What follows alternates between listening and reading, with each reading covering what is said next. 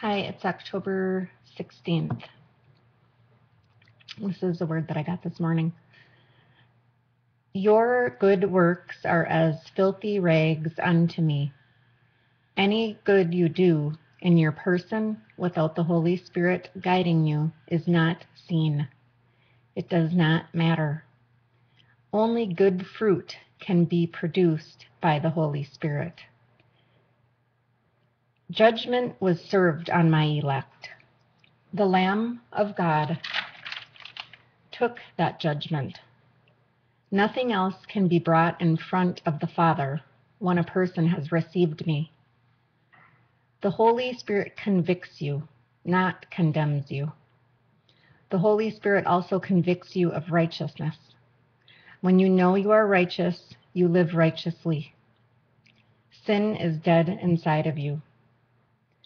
The demons that corrupt, you need to send to my feet until judgment upon them.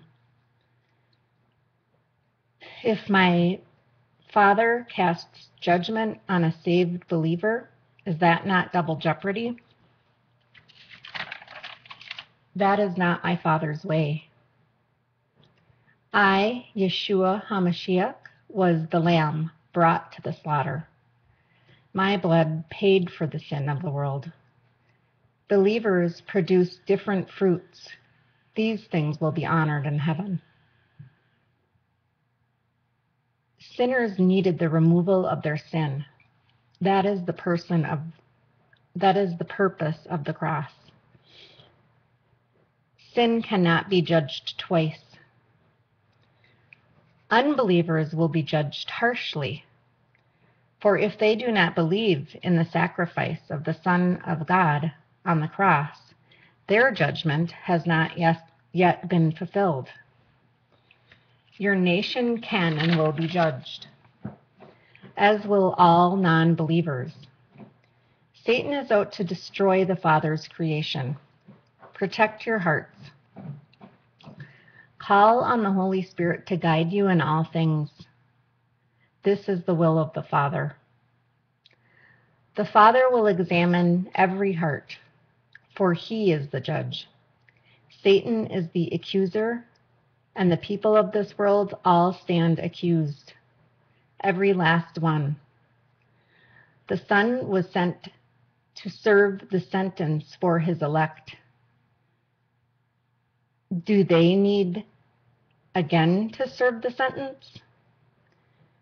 Do not let Satan steal your righteousness. Put on my armor every morning and fight him tooth and nail. He loves nothing more for you to wallow in guilt and shame. Your guilt and shame were taken to the cross. All of my elect's guilt and shame was put to death on the cross. Satan cannot accuse you. You have already had your trial. You were found guilty, but the sentence has been fulfilled.